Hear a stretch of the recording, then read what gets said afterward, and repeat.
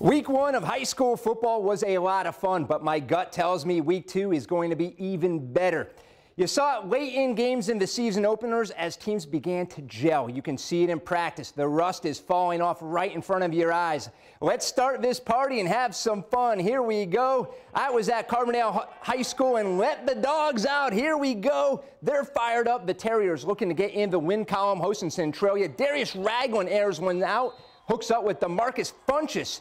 That's a touchdown. They're up 7-3, and there's plenty to cheer about early on. Now down 9-7. Terriers on the move. Ragland over the middle to Lamarck Threadgill.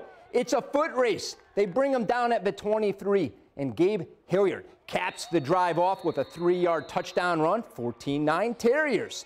But now they're down 15-14, and they've got an answer. Ragland going deep to one of his favorite receivers. Wow, Funchess laying out for the grab. It's 4th down. Carbondale goes for it. Ragland calls his own number.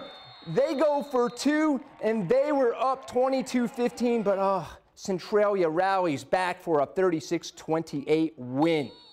We showed you some South 7 football. There's plenty of talent in the Black Diamond. Let's start with a pair of undefeated teams squaring off. So here we go. Chester at Johnston City.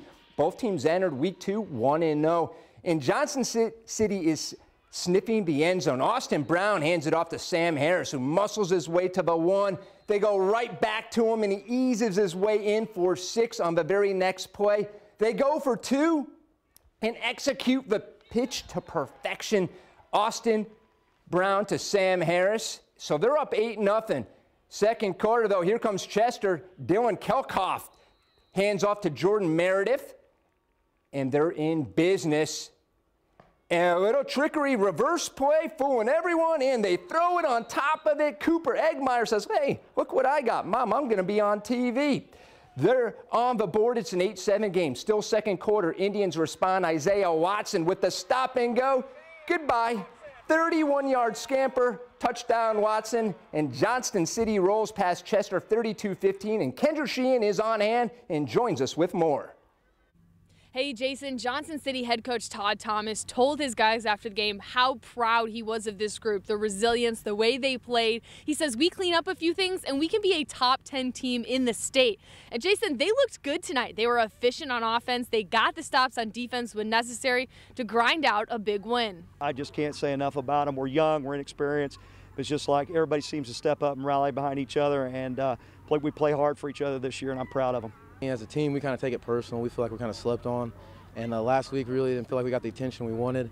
And we played, a bigger team this week, and we felt great. We came out here prepared all week, really hard, practiced really hard every single day, and we did what we could do, and we got a big dub today, so it feels great. I have the best linemen in the whole Black Diamond Conference, in all of Southern Illinois. I mean, I wouldn't score if it weren't for those guys. They're amazing. Coach Thomas also told his guys to enjoy the win tonight, enjoy the win this weekend, but it's right back to work on Monday. They've got to prepare for Cesar-Valier next weekend. Reporting in Johnston City, Kendra Sheehan, News 3 Sports. Great job as always. And speaking of Cesar-Valier, they're hosting Christopher Ziegler Royalton, and CZR going deep. Here we go. Collins Veda, 30-yard connection to Cole Freeman. That's a touchdown. It's 8-0. Fast forward to the second quarter, and they're not done. Sveda, a 48-yard hookup to Elijah Reeves. He fumbles at the 35, picked up by Cole Freeman. Either way you slice it, that's a touchdown, 16-0. And CZR, you could tell they're in control, and they love throwing that deep ball. Landon Bate, he's on TV with a highlight touchdown. It's 24-0. Bearcats go on to win 30-8. Let's get you caught up on other scores. El Dorado gets by Hamilton County 14-12. Mount Carmel clobbers Anna Jonesboro 41-8. Mount Vernon cruises past Althoff Catholic 51-28. Now tomorrow at 2, Marion looks to improve to 2-0, but Cahokia will be another test for the Wildcats. Last week, Marion scored 65 points against Carbondale in week 1. The offense was explosive as the game wore on. Hunter Simmons made his Marion debut at quarterback, threw for nearly 400 yards. His go-to receiver, Vincent Newsom, had nearly 200 receiving yards. We're excited. After the game Friday, I think everybody's itching to get back out here. Came in Saturday morning and watched some film. Everybody's fired up. everybody's just ready to get back out here on the field and get going. They're always one of the fastest teams we'll play. Arguably maybe one of the 2 or 3 most physical teams that we will play. We have had what Coach Wimberly, one of my defensive coaches, calls 15-round boxing matches against them, and a lot of them have gone to the 15th round. And it's always a hard-fought game. It's always a physical game. We've had some great finishes. So it ought to be a great ball game again. I think the 2 teams are on paper at least matched pretty well from returning starters from a year ago, and they've got some outstanding football players, as they always do. So I think it'll be a big challenge for us at home.